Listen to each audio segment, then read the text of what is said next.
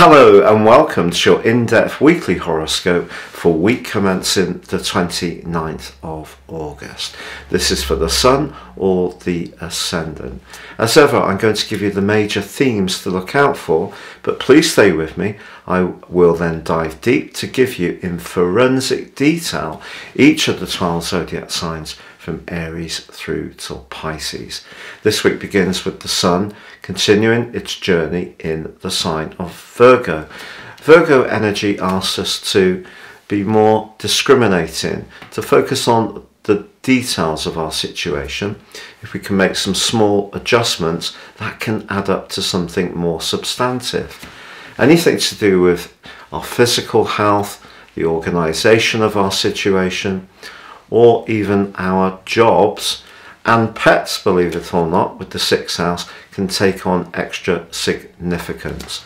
But of course, the new moon, which occurred last week, is still reverberating around the heavens, and that's squared up with Mars, and that square with Mars does continue into this week.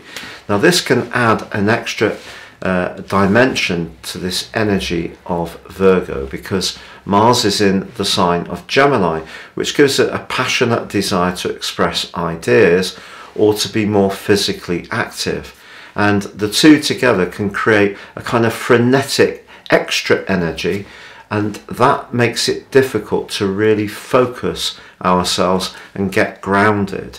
So the key this week is really deciding on what the priorities are, narrowing our focus, and really putting our energy into achieving the significant things that we need to do first. But it's possible that someone could be a bit picky or irritable or overcritical, and we just need to be conscious of that. Now, it's the case that Mars actually forges a brilliant angle to Mercury, now in the sign of Libra, urging us to try to listen more attentively to others, be a bit more detached if people see things in a different way.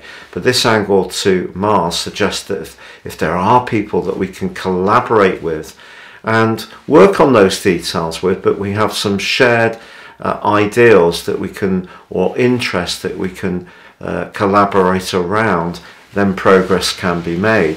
Mercury is also opposite Jupiter, which is quite a buoyant influence, but it's also important to not promise anything we can't realistically deliver, because Mercury is the communication, Jupiter's the optimism. Now, as we draw to the end of the week, there is on Saturday a quarter moon, and this quarter moon occurs in the sign of Sagittarius, which of course very much enjoys freedom, space and independence. So that need to focus on those responsibilities and obligations that comes from the Sun in Virgo is challenged somewhat. So even more reason not to readily agree or volunteer to anything if we don't have the available free time. Also, the square between Saturn and Uranus, which dominated year 2021 and the start of this year, they are inching closer together. They're going to be within 1 degree between the 2nd and also the 12th of October, but just be aware that the frustration that this particular aspect generated last year is likely to come much more to the fore. Remember, Saturn's about the structure but also the limitation. Uranus is about the truth but also the restlessness and rebelliousness, and therefore they are very conflicting energies. Now, please stay with me for your in-depth zodiac sign forecast, but if you would like to understand what year 2023 will hold for you and get the rest of 2022 free, plus your life roadmap, your character analysis, which can guide your moves, and get 30% off, please see my link beneath this video.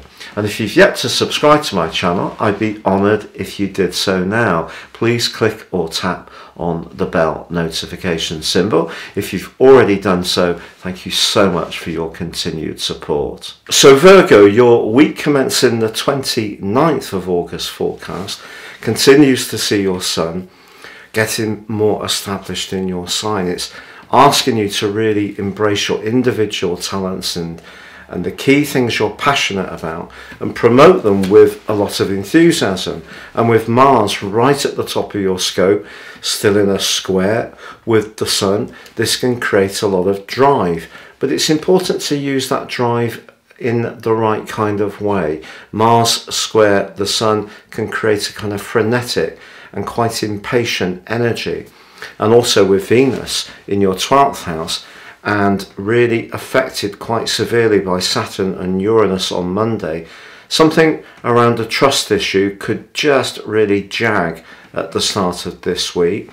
Also, of course, Saturn and Uranus are inching back closer into a square, which dominated year 2021 and the start of this year, and balancing that need to, be very thorough, precise, and dedicated to your responsibilities against another side of your nature that wants to break out and be more of a free spirit can prove to be somewhat challenging.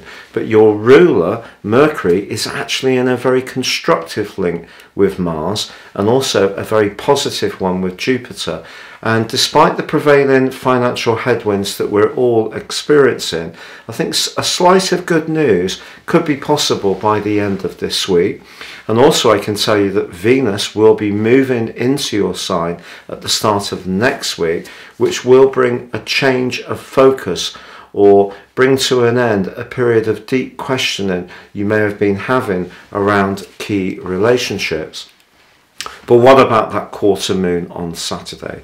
Well, that's in your 4th house of home, emotion, family.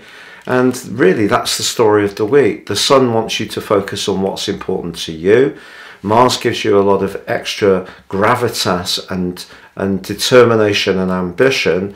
But the Moon just cautions you to make sure that everything feels right, that you're not forcing the pace just a little too quickly.